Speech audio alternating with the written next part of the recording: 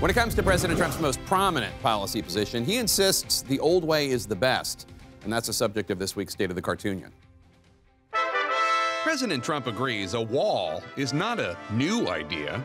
They say it's a medieval solution, a wall. That's true. It's medieval because it worked then, and it works even better now. There are other medieval ideas perhaps the president might want to try out.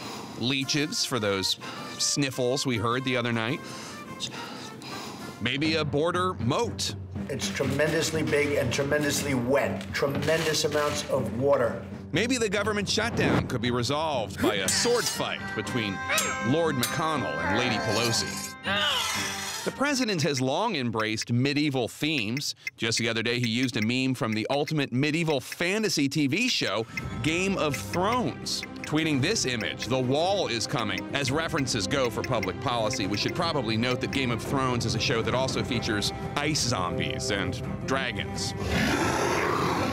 Also, spoiler alert, the show's famous Great Wall, protecting Westeros from the hordes of ice zombies, fell at the end of last season.